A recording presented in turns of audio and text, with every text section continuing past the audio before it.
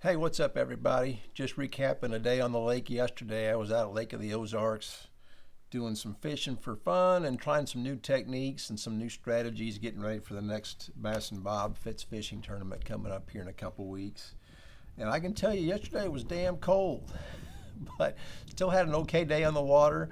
Wanted to try and find some new areas there in the glades where I could spend a little bit of time trying to expand that small zone I've got that I have confidence in. And I tell you, I have tried and tried and tried for years to try and find more areas, more pockets where I can catch groups of fish in that arm of the lake, and I'm still struggling a little bit. I get one or two here, one or two there, and so I keep trying to find new patterns, new strategies within that 2 to 3 mile range there in the glaze arm, not too far from PB2, where I can run in my jet boat. Obviously, I'm not going to make a big long run up and down the lake from, the dammed the Osage River arm in that little jet boat. That's not going to happen. Areas where I've been successful in the past has been within areas of a lake. For example, on Grand Lake, when I won that tournament, I found an area about a 2 mile stretch up the Elk River where I did good. The tournament I won on Stockton here last May was within about a 1 mile area of the takeout there in the backs of the creeks where I could run that pattern in a certain area and not have to make big long runs. And so as I look back over my tournament career, areas where I've done well in is areas where I can find groups of fish in a concentrated section of the lake, where I don't have to run all over the place a certain pattern where it's black rock on the back of a channel swing bank in a large creek, and I run 20 of those throughout the lake. I can't do that right now in the current boat I got. So I'm looking for specific areas within the lake where I can be efficient and catch a limit of fish and hopefully cull a few as well. But anyway, yesterday was cold, yesterday was windy, but I got 3 takeaways that I want to share with everybody here. Number one, the jerkbait crappie are starting to bite. So the plan was to fish the whopper plopper and just cover a bunch of water around there and try and find which parts of the creeks they were in, if they were on black rock or on steep banks or flatter banks or what have you.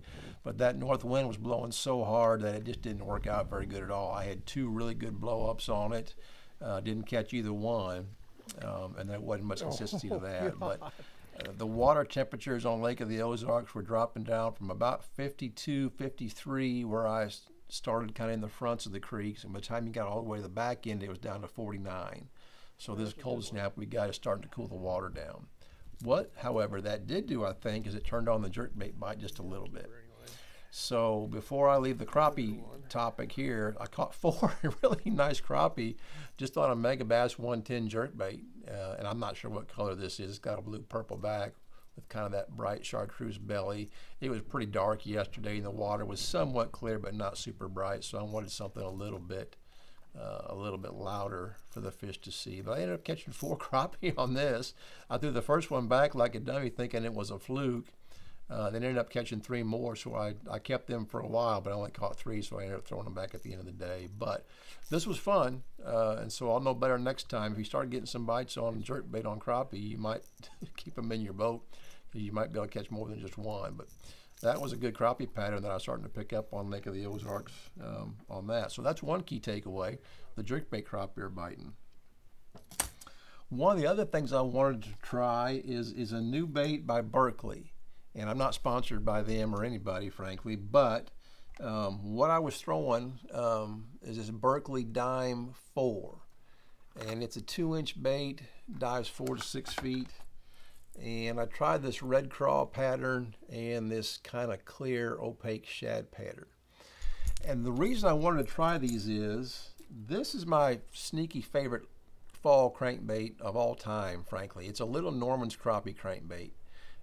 And I've caught a lot of fish on this. A lot of little ones, but I've caught some good ones on it too. And there's something about the wobble on this that the fish really seem to like, especially in the fall. It's a silent bait. It doesn't have a lot of noise to it, but it's got a really nice wobble to it that the fish seem to like. The challenge with this is that they're so light. It's about 1/8 of an ounce. And so it's really hard to throw on a bait cast. For the most part, I got to throw it on a spinning rod. And when the wind picks up and they're on the dock corners, you really got to struggle to make accurate casts with that. So what I wanted to find was a bait with a little bit more weight to it. And these Berkley baits have got a little weight on the front there, and they've got that, like the jerk baits, they've got that ball and weight on the back that helps it make it easier to cast. So I'm trying to find an imitator of this, and this is fairly close. And so I picked up a few of these to try out. Plus they get down just a little bit deeper. It's not a square bill, but it bounces through the cover pretty good actually.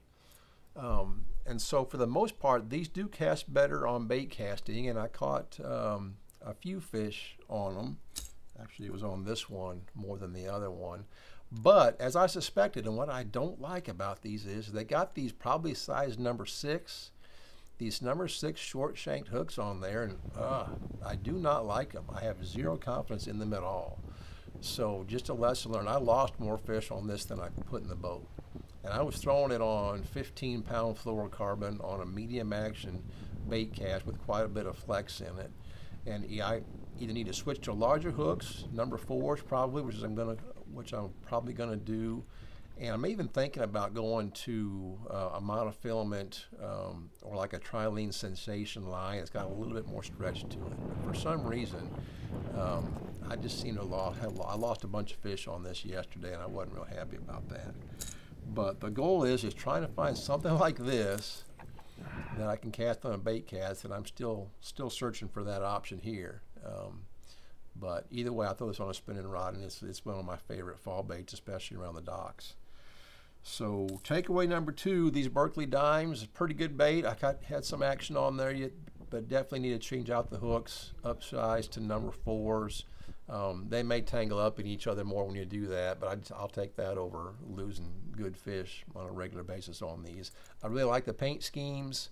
It's a durable bait. They're reasonably priced, but they're still, I don't know, 9 or 10 bucks it seems like. So they're not cheap either, especially by the time you upgrade the hooks. So anyway, I wanted to try out these Berkley dimes, the number 4s.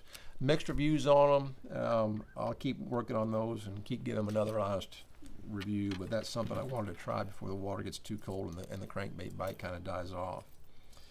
And the last takeaway, the third takeaway, is it's about time for that cold water transition on Lake of the Ozarks, where us as anglers, we got to get ready for the cold weather, and the fish seem to be switching more from that top water fall bite almost to a winter bite, and it may transition back to fall if it warms up again. But I was not quite prepared for that cold north wind yesterday as I should have been. So one of the things I forgot, and I would recommend for cold weather bass, and the third takeaway, is hand warmers. And you got these kind here, the traditional kind, but my wife got these for me for Christmas last year, and they're rechargeable hand warmers you can put in your pockets.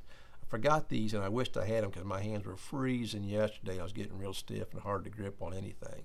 But it's time to get ready for that cold water fishing on Lake of the Ozarks and wintertime fishing here in central Missouri. So kind of preparing for that. Just a reminder for cold weather fishing, it can be dangerous out there, so just make sure somebody knows where you're at.